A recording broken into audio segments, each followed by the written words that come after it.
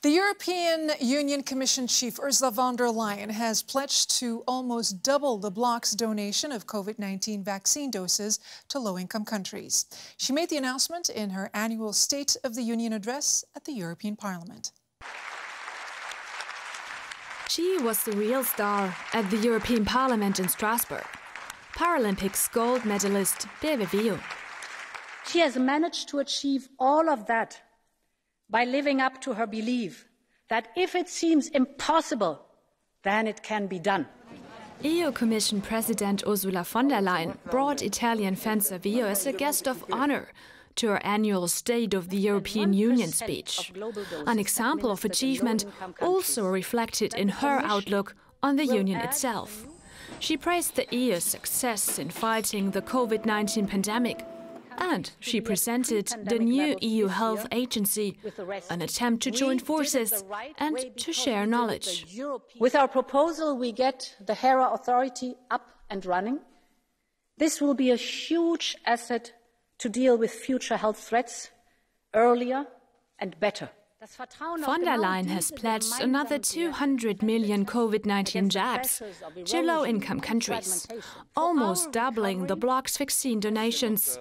Not enough for some. We praise ourselves for the high vaccination numbers in Europe, while only 3% of the African population have received one dose. Besides the ongoing pandemic, Ursula von der Leyen named the climate emergency as one of the major challenges for the EU. She said the recent floods in Germany and wildfires in southern Europe were just further proof of this. Climate change is only man-made. But since it is man-made, we can do something about it. Especially the Greens consider this something as not ambitious enough. We are the European Union. We are the richest and in so many ways the most free region of the world. So we need to stand in the front line. We need to be the best. A sentence Ursula von der Leyen would probably approve, but she asked other parts of the world to do more as well. First and foremost, the United States.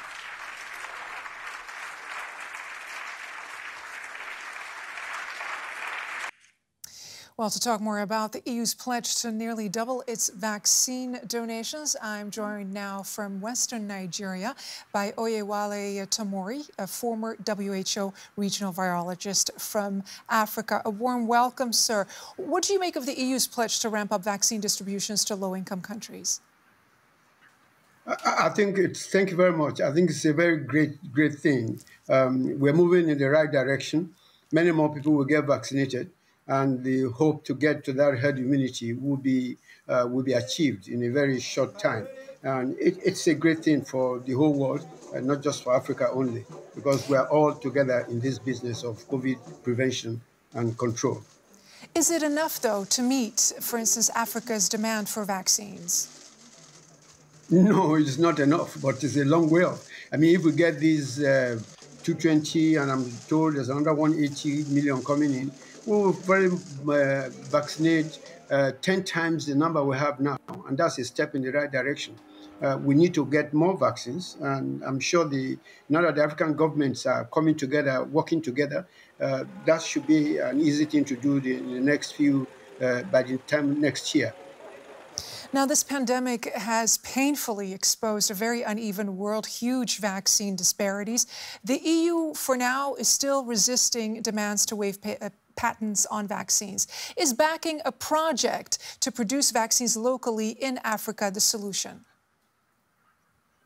Yeah, I think it's one of the steps we need to take about the issue of the vaccine, the patent. But then there are other things. There are other enzymes, there are other products which are under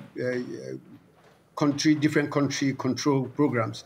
It's going to take a much longer time to get through all those approvals. However, we want to take this step by step. Patent is the first thing. Others will follow if we succeed with the patent. What is the situation right now in your country, Nigeria?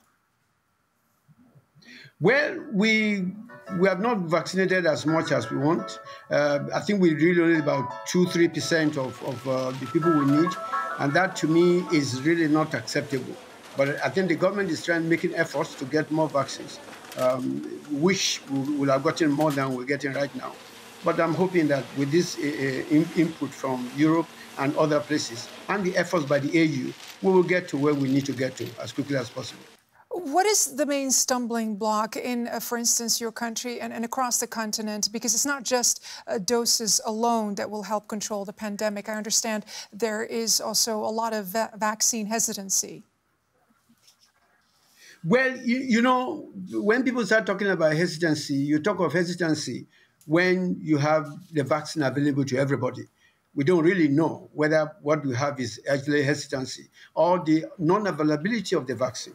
I mean, you can't be talking of hesitancy when there's no vaccine to give to people.